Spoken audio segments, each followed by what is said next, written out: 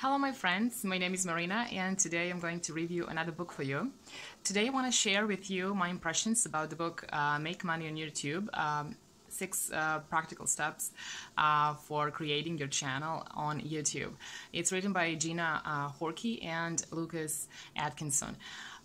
So in their book they are giving you some really practical steps and advices how to get started. First thing is like overcoming your fears of video recording yourself and answering any kind of fear reason that you might have, like why me, is there not enough YouTubers, or whether my channel will be becoming popular, things like that. So they are answering your fear questions, and later they are guiding you through creating your YouTube channel and getting started, how to create your channel, what settings you should make, how you need to position your video, where and when to upload, blah blah, things like that. So a lot of practical steps.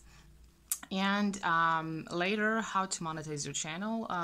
YouTube has its own partner program, and it has its own requirements, and they are giving you thresholds when to start monetize your channel and how to get more subscribers to your channel. So whether you are going to do to become popular and really start to earn money, or just doing it for your hobby and special interests and educationing, tutorials, things like that, you will also find any advice that you maybe did not find anywhere else.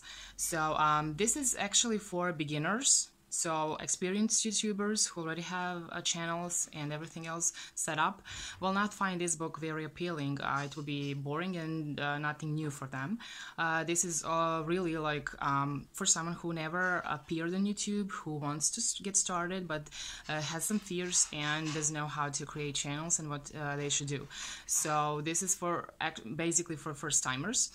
I also found some good information. Even though I had my YouTube channel, I did find some very useful information about how to video and how to edit my videos. So in that part, that I find it very useful, even though I had my channels for years.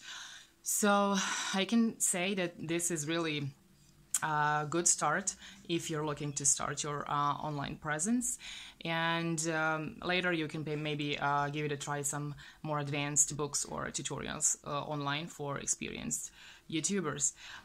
Okay guys, this will be everything for now, and we will see each other in the next video of another book review. Thanks for watching. Bye.